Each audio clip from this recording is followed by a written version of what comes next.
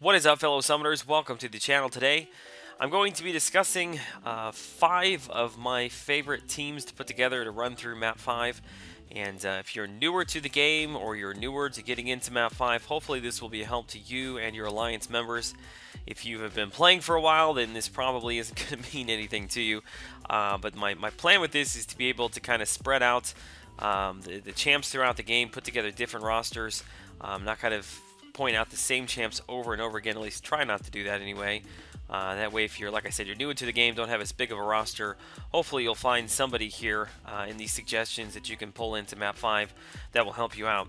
Alright, let me get into this thing. Hopefully I can put this all together. I'm trying to record my phone and then capture my screen to do both these things at the same time. Hopefully it goes fairly smoothly. One of my oldest and favorite groupings for AQ, really in any map, is Ultron, Scarlet Witch, and Vision, which I used to run this particular team quite a bit before Scarlet Witch got the big nerf. The reason for that is that Vision has got really strong synergies with both Scarlet Witch and Ultron, as you can see there. 6% attack, also the increased crit, which was really nice for Scarlet Witch. But outside of that, even though she has been nerfed quite a bit, still a very strong team. You've got 2 champs with double immunity, so they are both bleed and poison immune. You've got Vision, who's one of the strongest power control champs in the game. Scarlet Witch, who's got a little bit of power control there. Pretty decent damage as well. And then obviously Ultron, like I mentioned, double immunity, but it's got the bleed. It's also got a good regen. So overall, really strong team to run in. If you look here on the first tiering, there really isn't a path with this particular group that's necessarily bad. If you're looking at one over there, it's A1 on the map. One on the map there. Obviously, Vision and Ultron are going to have class disadvantage, but you've got Scarlet Witch if you had to run through there. Pretty much every other path is totally open up to you. Path number 2, you don't have any class advantage for, but really any one of your champs is going to work there. C3 is totally power control, so that's an excellent one to take in there with Vision, even Scarlet Witch. D4, same thing. 6, 7, 8, same thing. The only one I would caution you with is 5. Only because you do have Electro there, and then you've got Abomination, so just make sure you're using one of your poison champs, but Electro is the big one there. If you don't have to take that path, I wouldn't. Not that it's a huge deal, even if you had Ultron, that's who I would use. I would take Ultron in there. If you do manage to get him pushed down to 50% health, just let him regen up, and you can probably finish the fight shortly after that. But really, good boss killer for Cable. Even for Rhino, Ultron and Vision are pretty good for, and then obviously Mordo, Vision's a very strong option there for power control. If you're looking at the second tier, this is kind of where this grouping shines, because on the far left side and the far right side, you've got heal block with bleed on the left, heal block with poison on the right. You can do either one of those paths because you've got double immunity with Vision and Ultron. Same thing with 2, J2 there, even though that's heal block. You've got power control because you've got Vision right there. You've got heal block with Vision for Ultron. On the far, not the far right side, but path number 7, immunity. This one is not such a strong path, only because Scarlet Witch is not going to be able to put any of the debuffs on them. Ultron's not going to be able to bleed them. So really, probably would want to leave that one. I'll discuss that one later, but probably want to leave that path for somebody else. 6 is very similar to the first path we saw with Abomination. It's only in reverse order this time. So you've got Abomination there, which is no big deal because of double immunity. But again, you're going to run into another Electro. So if you ran into the first Electro with Ultron, I would skip this one and let somebody else take him. But really, again, this combination is the one I'm starting with because I think it's probably one of the strongest combinations you can put together. And then finally, on path number 3, again, anything is open to you. Outside of maybe 5, just because you don't have any class advantage there. 6, you don't have class advantage, but it's really not an issue. And then finally, R2, if you've run through a couple Electros already, you probably will want to leave that path for somebody else. So definitely Ultron, Scarlet Witch, Vision, which was really strong back in the day. I think it's a really strong combination now. So let me get them out of there, and we'll take a look at our second one. The second one starts with, where's she at? X23. Let me find her. I know I passed her. There she is. X23, Wolverine, and then if you look at Wolverine, he's actually got a double synergy here with Classic Cap and World War II Cap. If you have the pick of both of those, take World War II only because he has got the synergy with Wolverine, and the classic cap, if you see here, he does not. Not a huge deal, but if you're just looking for every little synergy you can get using X-23 Wolverine, and then World War II cap will give you the most synergies there. This one is kind of an interesting combination because it's got a good mixture of utility as far as the block damage, the regen, but also is mixed pretty well with outright damage. You know, for path number 1, you know, 1 is not a great path for this team, only because you've got Groot there. In fact, I think it's a double Groot if I scroll up here. Yep, there it is. It's a double Groot, so you've got double bleed immune champs, and all 3 of these champs, including Cap with his S2, have got strong bleeds, so I would steer clear of that one. Number 2, B2 there, is a good path to take. Classic, or excuse me, I keep calling him Classic Cap, but Cap World War II can clean that up. C3 you probably want to steer clear of. That is a not power control, but class advantage you're not going to have. And, well, yeah, I should say it is power control because you've got double vision, OG visions, who've got synthesize, who can be a little bit of pain to deal with. So really you're looking at B2. D4 right up the center is a good path for this team. Obviously class advantage, the bleeds are going to be working well for you there. E5, you can take Wolverine against Electro, but you're going to have an issue with Abomination. I would just stay away from that altogether. And then anything on the right side of the first tiering you can deal with fairly easily. If you move up into the middle path here, though, things get a little bit hairy with this team, only because of heal block. You don't have any kind of immunity here on the far left and far right with poison and bleed paths that are heal block. Can't go there. Power gain path with J2 probably want to leave to somebody else. But the immunity path on the right there, number 7, I guess that's 07. This is a pretty good path for Wolverine to take. Remember, I wouldn't take an X-23 just because they are immune to bleeds. However, they're also immune to stuns. And if you can stand there and take block damage with Wolverine and consistently have a strong regen there, you can keep yourself alive, get through that path fairly easily. K3, again, don't really have class advantage, but most of those fights you can take out fairly easily outside of Groot. Again, you've got a poison immune champ there. With Groot, though, I probably would use Cap World War II because of his ability to stun longer. The higher his perfect block chance is. That's all based upon the way his signature works. With the more buffs the enemy has, Groot's always got a ton of buffs, so you've got an opportunity there to stun him fairly long. But L4 right there, class advantage with Cap. Magic, you can use Wolverine or X-23 with a regen and bleed to get through that. Even M5 you could get through there. Again, I would probably leave N6. You don't have poison immunity and Electro. So really, path number 3, 4, 5, and 7. Yep, 3, 4, 5, 7 is the team that I would run with this one. And then up in the last tier, basically, I would say anything outside of R2 is probably okay. You've got class advantage over on 1, 3, 4, where else? Yeah, 1, 3, 4, and 6. But really don't have to deal with anything outside of Electro and Abomination there. Again, probably leave those for somebody else with a bleed immune champ. All right, that was my second grouping, so let's get them out of there. This next one is all based around Hulk. So I've got Hulk, and if you look at his synergies, he's actually got an interesting combination here with, I think it is there it is right there. Hulk, Hawkeye, and Scarlet Witch, which I know I've mentioned Scarlet Witch before. I'm going to throw her back in here. And let me scroll down here to the bottom again. Tier number 1. There we go. Hulk has got amazing damage, and when you combine that with the fact that he's poison immune, also has a very reliable stun that you can chain together, he's a really, really strong champ for map 5. I personally almost always run Hulk in on map 5. I don't use this particular group myself. Outside of Hawkeye, I usually have got Captain America in there, World War II, but this is pretty much the grouping that I run in with.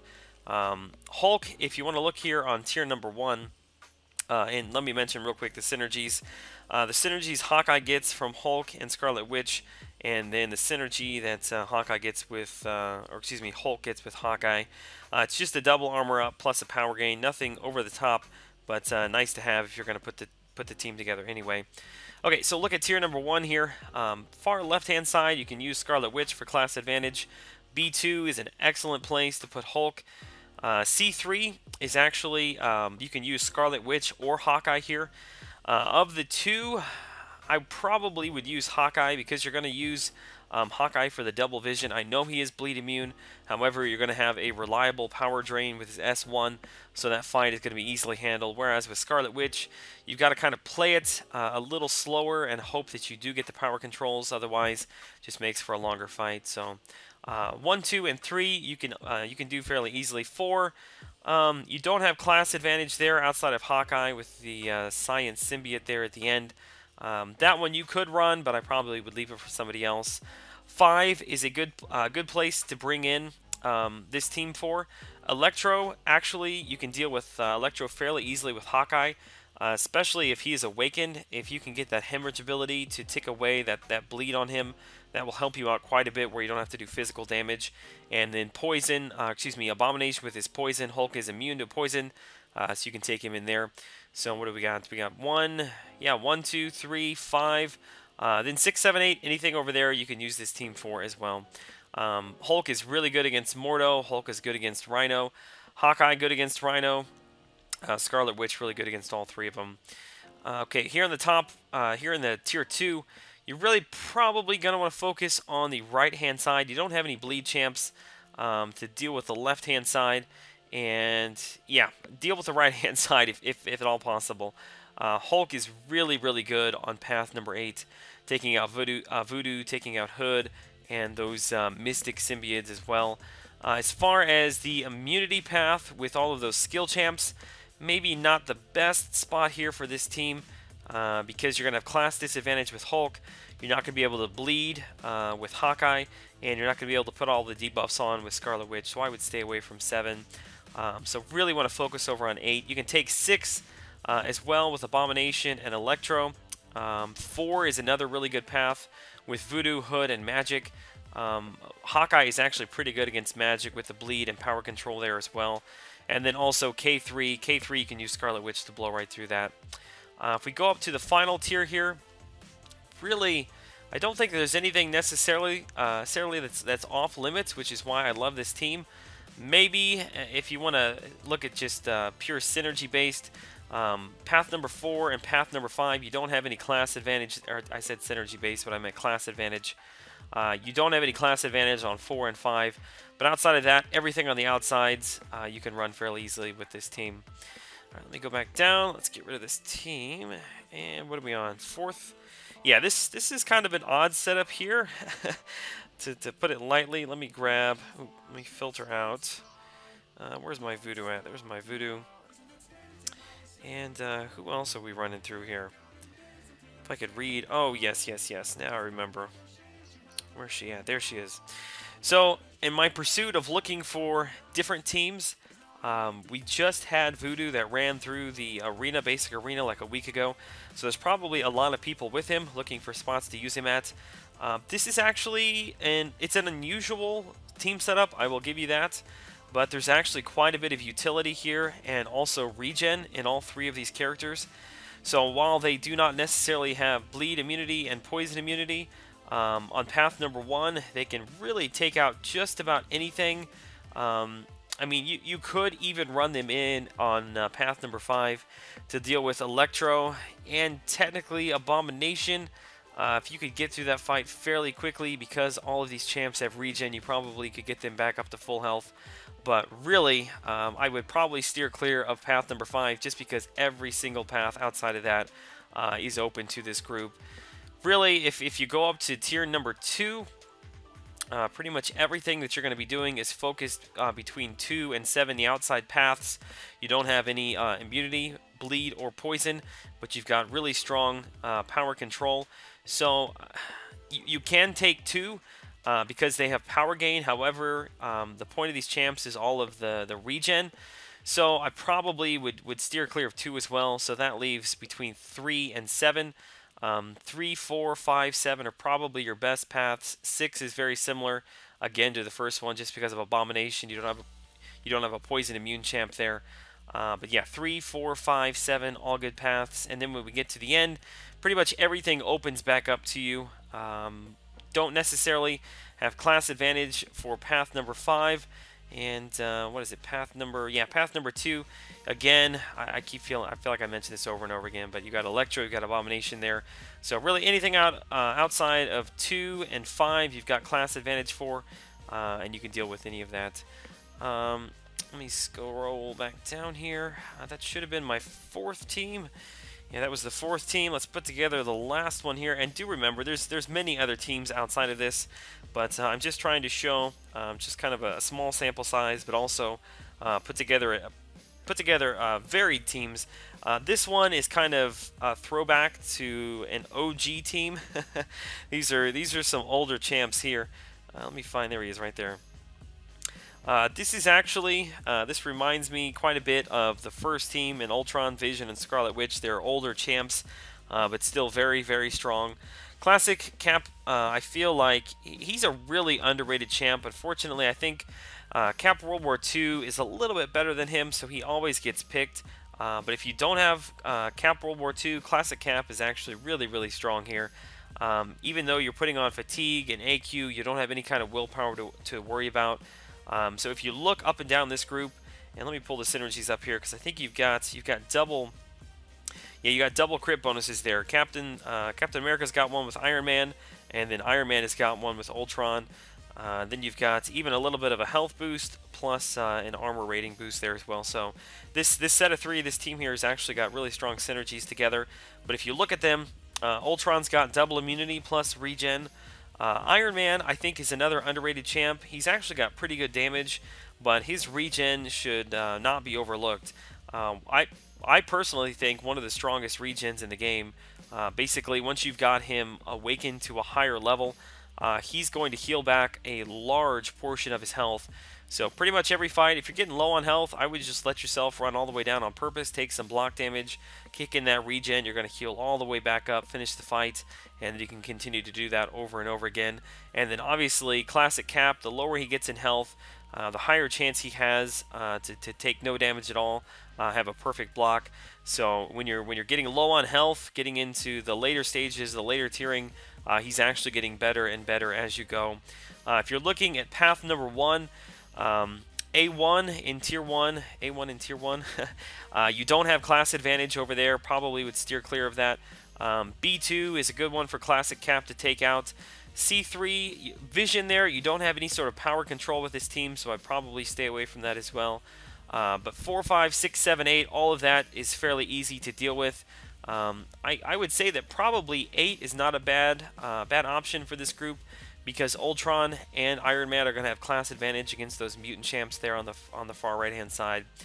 Then here on path number 2, because Ultron is double immune, you can deal with path number 1, the bleed path, and then path number 8, the poison path. But I probably would leave the poison path for Hulk, and if you have this particular setup, go for the bleed path instead, because not only is he bleed immune, but you've also got 2 mutants over there. You've got Psylocke, you've got Archangel, and then further up, if you look down on 77 before you get to the mini-boss there, you've got another mutant in Psylocke. So I think that the far left-hand side is a good one for this team to run. Path number 2, again, no power control, would steer clear of that. Path number 3, no class advantage, would steer clear of that. Then everything between 4, I would say 4 and 6 is probably pretty strong for this group. So 1, 4, 5, 6, 7, again, I mean, you could take them in there. You do have two champs that can heal up. Classic Cap is actually not too bad because you can stand there. You can't parry stun them, so you can just kind of stand there and take the block damage, and then turn around and hit them. Because of his block proficiency and signature ability, a lot of the time you're going to be perfectly blocking. However, if you do get hit, it's class disadvantage on your end. So that's kind of my only hesitation there. So really for this pairing, 1 I think is your ideal situation, but then 4, 5, 6 is really what you want to look at.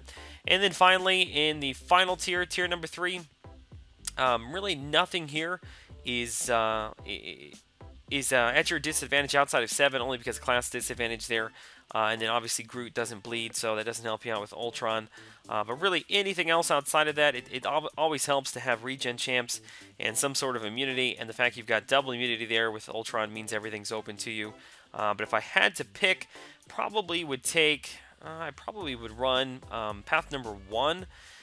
Because once you get through dealing with those Mystic Champs with class advantage at cap, you've also got Abomination there who you can deal with Ultron. Then moving further in, you run into Yellow Jacket. If you do get hit, you've got a really strong regen there towards the end. So overall, a very strong grouping. These are older champs. Hopefully a lot of you have these, but a very, very strong pairing that's probably overlooked a lot. Alright guys, I hope this has helped you out. As I mentioned a few minutes ago, there are many, many other options here. If I try to go through every single one of them, this would be like a 45-minute video, but I hope this has given you a little bit of something, you know, a little bit to think about as far as putting together teams. Don't ever be afraid to rank up people. If they're part of a good synergy team, to throw them together to take advantage of those synergies. I'm a big proponent of synergies really throughout the game. If you have any questions, suggestions, all of that, leave that down in the comment section below. You can catch me over on Twitter. The link to that will be in the description as well. Alright guys, till I see you all in the next video, have a great day.